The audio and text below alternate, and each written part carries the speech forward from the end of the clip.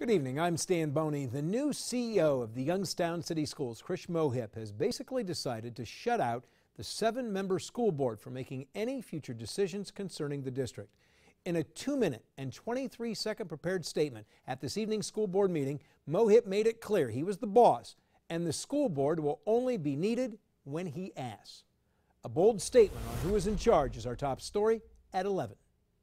Youngstown School's CEO Krish Mohip began his statement saying he'd been in charge for 90 days, and now is the time to change how he interacts with the school board and the role it will play in the future of the school district. First, when the board meets. The next meeting of the board will be in 1 month. I will take the agenda under advisement. I will set the agenda and circulate it when I have it finalized. At all future meetings, the school system's chief academic advisor and treasurer will submit reports and recommendations directly to Mohip, who will then, without board input, decide whether to accept them. And then came Mohip's directive to school board members on how he plans to work with them. The board may also have an opportunity to advise me on certain issues as I deem appropriate, but only when I specifically ask for the input. The school board members sat and listened. They did not know Mohip's changes were coming. No one commented until after the meeting was over.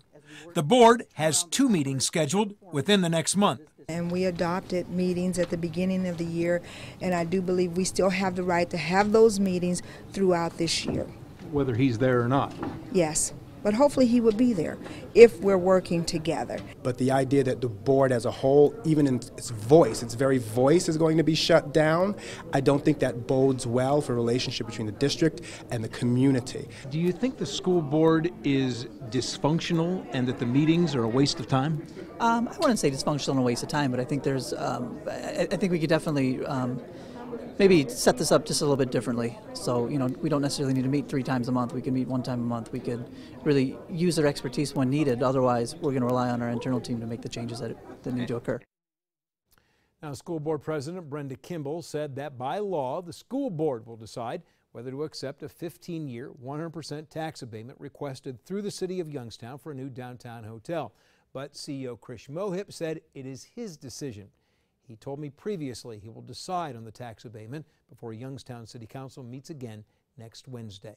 We have Krish Mohip's entire statement to the school board on our website, WKBN.com.